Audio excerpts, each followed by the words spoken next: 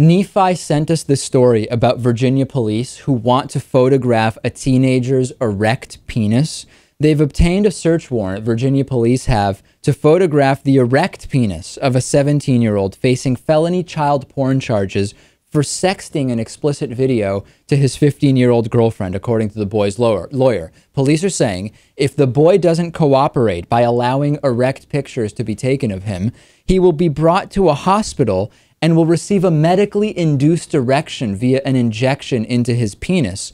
The long and short of it is police have all, and that's maybe not the best term to use, Lewis. That was a completely unintended pun. I didn't even think of that.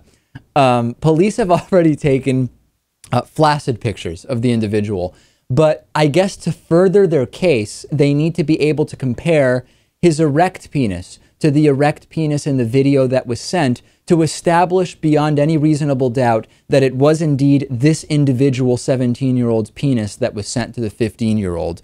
What do you think about this, Lewis?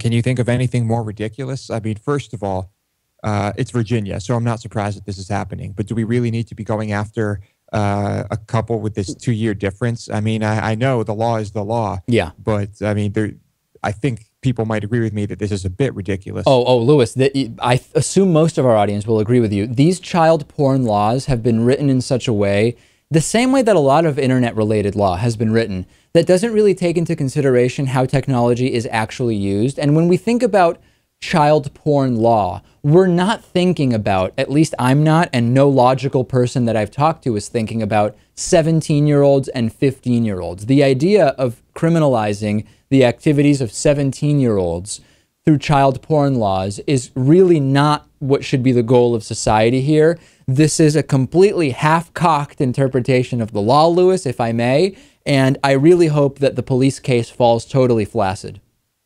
Yeah, I hope so too. I mean, David, now, you know, they want to make their own child porn while trying to prosecute for child porn.